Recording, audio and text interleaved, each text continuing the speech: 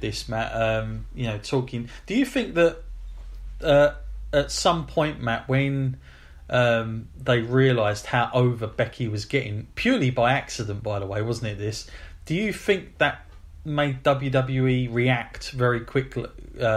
React to the fans very quickly. They're not normally this good at it. WWE. That's what I'm thinking is so odd with this one. They're normally terrible. They normally don't listen. But do you think that WWE have taken it upon themselves? Maybe by the time it got to Survivor Series, they already knew they're possibly not going with Charlotte anymore with Ronda, and the Becky momentum by accident, however it's happened, has basically earned her now this match. Do you think they might have done that, or do you think this was always, going to be on the cards and we're just going to get a triple threat?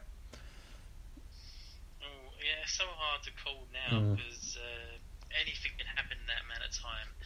I'm not really a fan of the triple threat idea myself either. I believe in what you just said, and it's best to go one-on-one in those kind of meaningful matches where you're trying to take all that momentum and shift it onto someone else. You can't really have a third wheel in that with all the ifs and maybes, and if that person wasn't involved. Hopefully Becky's. But it's so difficult now as well, because on the other hand of this as well, Asuka just beat Becky. So you think Becky's pride would get in the way and think I want to reclaim that win as well. But story driven wise, it's telling you it's going to go with Ronda, but you'd always think in the back of your mind, I tapped out to Asuka. Let's hope they don't go for a fatal 4-way in this one then. That would be a disaster if they win there. Your main event, fatal, and a McMahon in every corner. Why not? Let's hope that's not the case. No, a McMahon in every corner and a Ric Flair as well. So we'll see what happens there at this point. But this match, the Women's Royal Rumble, this was it was a lengthy match. Obviously, an hour 11 minutes officially the time. Matt, what would you give this one, Matt? I mean, it's very hard to score these ones, but did you like this better than last year's, or was this a little bit flat? I know you was a big fan of last year's, but what did you make of this one comparing? I think it's an upgrade. It's an evolving process. I feel like they've gone up a notch, taken it up to the next level. Yeah. I'm excited to see where next year's will go. Even at this point, this far off, a whole year away, I'm excited for that one. Royal Rumble is definitely one of my favourite kind of gimmick matches. Yeah. So I'll be looking forward to the next one. I feel like it's definitely improving one at a time, and this one pretty much hit everything on the head as it's supposed to. Almost to the fact where I feel like next year we'll have to go some to beat it. Yeah, no, I agree. And speaking of gimmick matches, I thought they were doing away with all this. This Elimination Chamber, is it actually going to be called that, or are they calling it something different now? I kept seeing adverts for the match. But I assume that would be what it is, because that's where the Women's Tag Team Champions are going to be crowned. I thought they were doing away with the gimmick pay-per-views now. I thought they were going to stop doing that, but no, we have to go through Elimination Chamber. So of course they're going to make number one contenders in those matches, I would imagine, if nobody's got an opponent and you're a champion. So that's another way of getting there.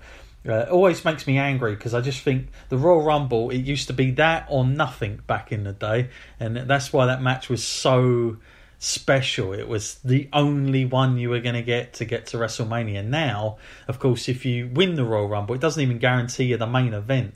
You could be anywhere on the card, especially if you're like AJ Styles and Nakamura. I mean, you're not going to get the main event. Doesn't matter.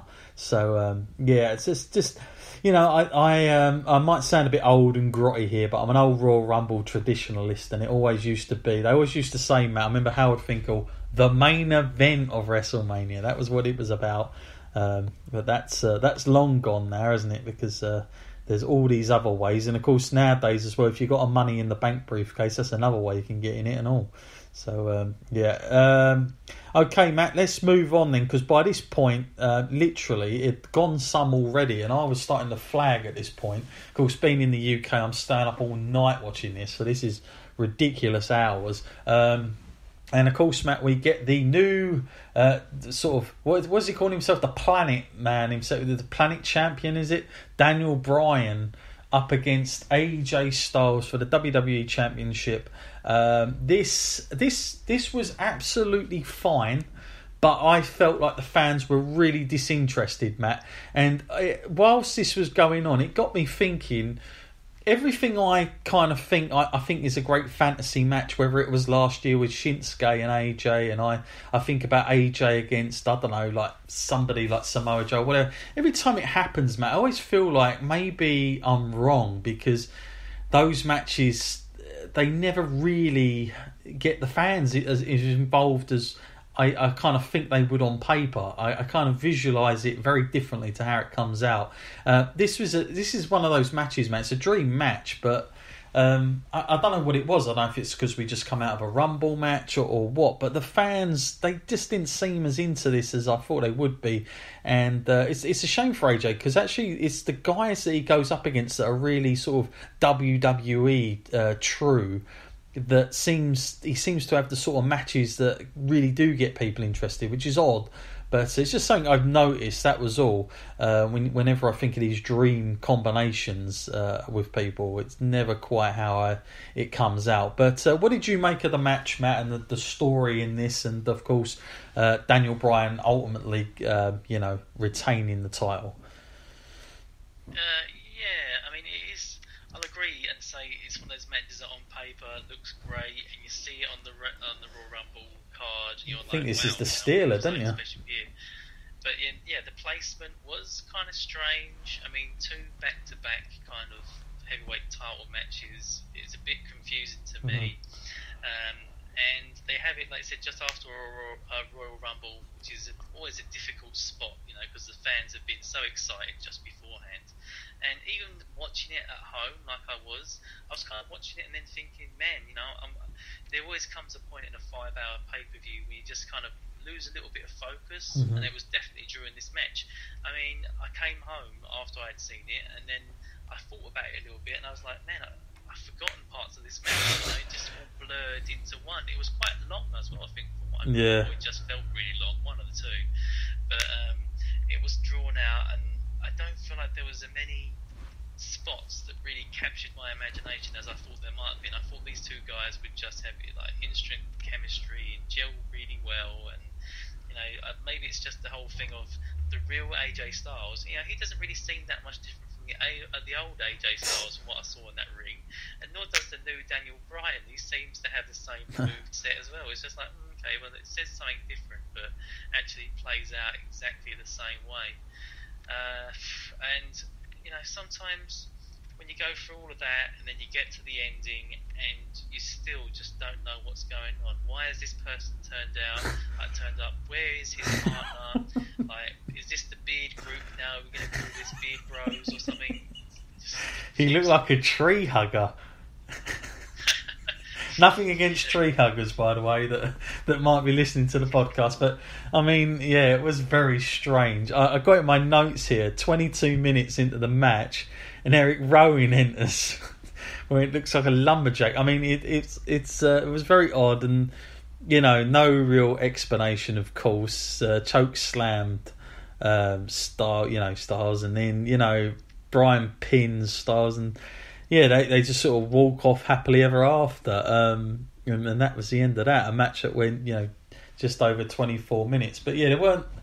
Yeah, like you say, man, it just the crowd really looked sort of dead and buried after this a little bit. It just didn't have what I thought it was going to have, which was a shame. Both of these talents. You think this is the match that's going to steal the night, but like you say, it's not always like that. What do you think now that Luke Harper is? Don't tell me he's also going to be in this as well. Is that a way they could go now, Matt, and have 3 of them? It is bizarre because I always looked at their tag team and thought Harper was the star, but now we hear Rowan is in the spotlight, and if anything, I thought Rowan might be done with the company. I thought that might be it for him, but he's given a whole new lease of life. They obviously, Vince McMahon perhaps sees something in this guy that a lot of other people don't. and he really likes something about him because he does get given a lot of second, third, fourth chances to prove himself in the company that he can actually generate a buzz around himself. But it always seems to fall stale somehow. So I'm not going to hold my breath on this one. I feel like this would be another thing that just fizzles out in time. Yeah, I've got visions of a 3-on-3 match and them hooking the club up again. With what's his name, Gallows and Anderson, with AJ up against the three of them, sort of in between. I hope that's not the case, but you never know with these things. It'd be nice. I know that Luke Harper, he's been down. He's been at the Performance Centre. There's been loads of pictures of him. But I don't know if they're going to repackage him. And I mean, I wish they kind of would repackage him, because I think when you see him come out with the vest top and it just looks too Wyatt for me. I kind of, anyone that, if I look at Luke Harper, I just think, man, that guy, he looks like freaking Bruiser Brody. If he just wore kind of like JBL wore, with the black trunks and just pads and, just send him out. I think he'd be pretty. I think he'd be pretty cool, and just have him as a hard hitting guy. But yeah, whenever I see him in that stuff, I'm just like, it's just very sort of Wyatt-y again, and you're waiting for him just to team up again with Rowan. So maybe they'll repackage him. I don't know. Maybe they won't. Maybe they'll just bring him back, and here we go again. This time with Daniel Bryan. Who knows? What do you give this match as far as ratings, Matt, for this 1 out of 5? It's very difficult for me to judge. I mean, I feel like I really shouldn't be that harsh on it, and the ending just kind of sucked. So I'm going to give it 2.5. Yeah, I'll give this a 3, slightly more, only because the crowd was dead, obviously. But for me, watching it silent, this is still a good match. But terrible timing. This is actually where they could have had the cruiserweights. This would have been a perfect position to have the cruiserweight match straight after the Rumble, to get everybody, everyone chilled and relaxed, so you just watch some fast-paced action. But when you need to watch people tell a story again for 25 minutes, it's difficult. But if you had cruiserweights going out there a little bit faster, 12 minutes worth, that would have been enough. That would have been enough break. But we got what we got. Okay, Matt, let's go now to the other title match, of course, this time the Universal Championship. We have Finn Balor challenging Brock Lesnar, and the whole theme is David versus Goliath for some reason. I don't understand how he has to be David. I mean, surely, Matt, he's small, but I mean, he's got to be slightly taller than Daniel Bryan, right? Or am I wrong? Oh, yeah. I mean, what is going on here? Much of a stretch, is it, from the last kind of Brock Lesnar match that we saw? Yeah. What I would say about this match is that I'm always continually surprised by Brock and his versatility.